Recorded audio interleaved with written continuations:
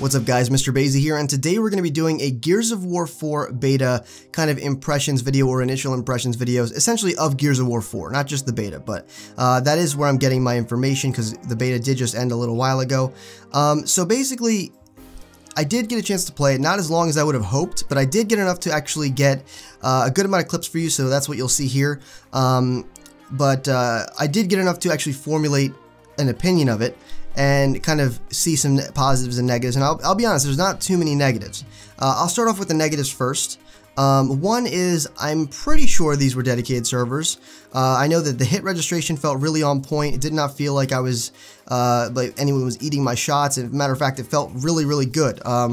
Very similar to like Gears of War Ultimate. Pretty much every Gears of War for a while has had dedicated servers. Even on the 360 on Gears of War 3, the dedicated servers were in place, but not all the time were they online. But the fact of the matter is that Gears of War has consistently had dedicated servers in their games for a while now, even again going back to 360.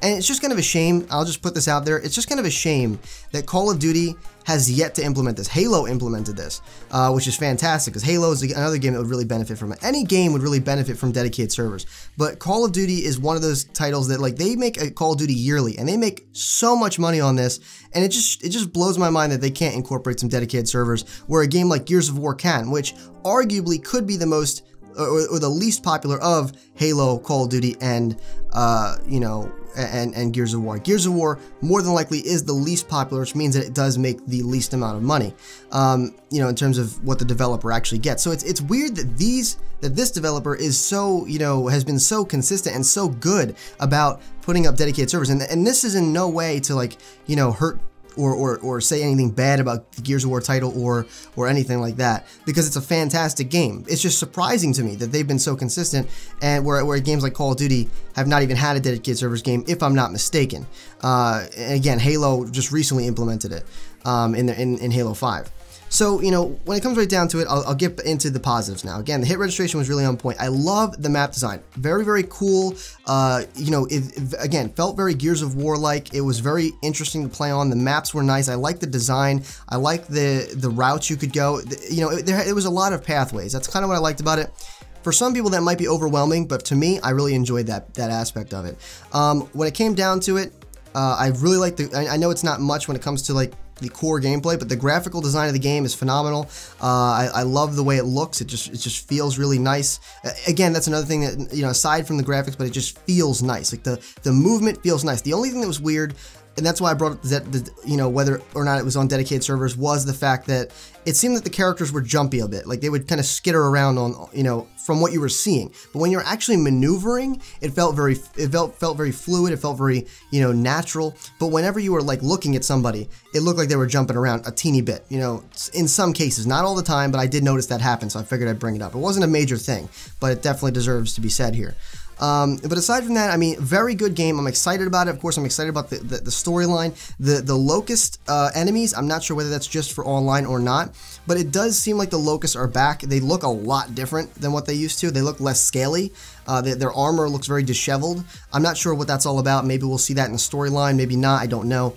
But it looks like a really good game. Again, another thing about the maps is the colors are really nice. I like the colors of the maps. I know these are all kind of unimportant things when it comes to core gameplay, but it's all important when it comes to how much we'll enjoy the game.